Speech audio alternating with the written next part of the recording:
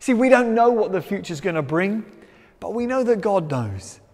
We don't know what possessions we're going to have, or how our investments and whether or not we're going to be able to pay our bills, whether or not we're going to provide for our families, but we know God owns everything.